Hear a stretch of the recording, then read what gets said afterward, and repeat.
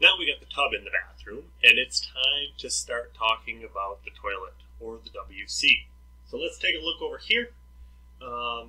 What our required clearances are. The IRC, or International Residential Code of 2006, that's pretty much what we're going by now, requires a 1'9" or 21" clear zone in front of the toilet to the next wall, or to the next item, and 15 inches that it fits in.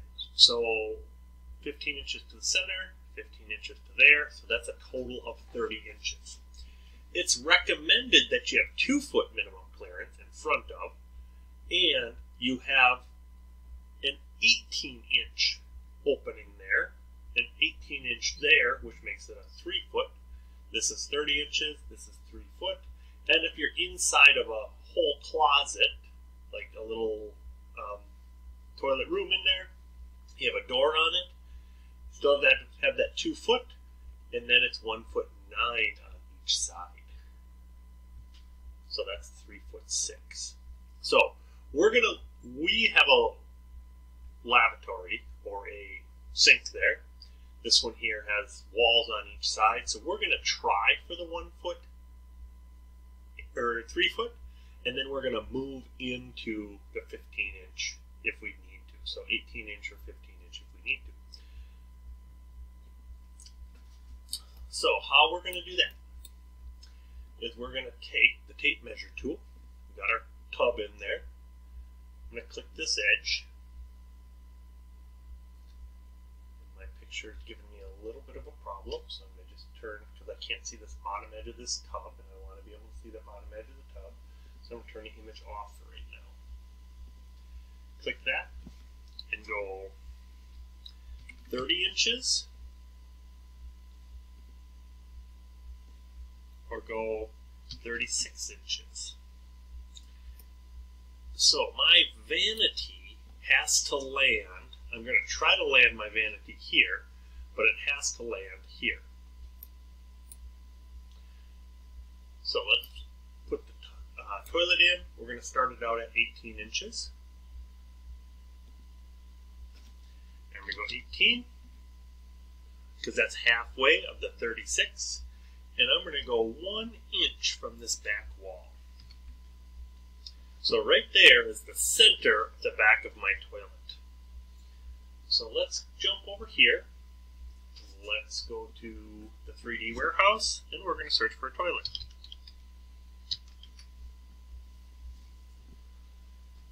This one looks like a pretty good toilet. Any of these are going to work, really. You want to try to avoid the ones that have a wall and everything. But I'm going to grab that one.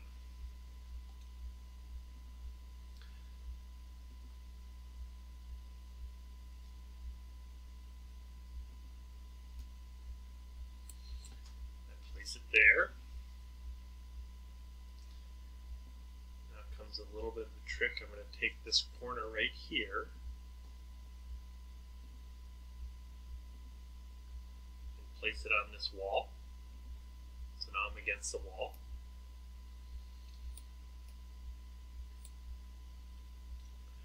I'm going to move that on the red axis 1 inch. So I'm going to move it out, type 1. Now it's 1 inch off there.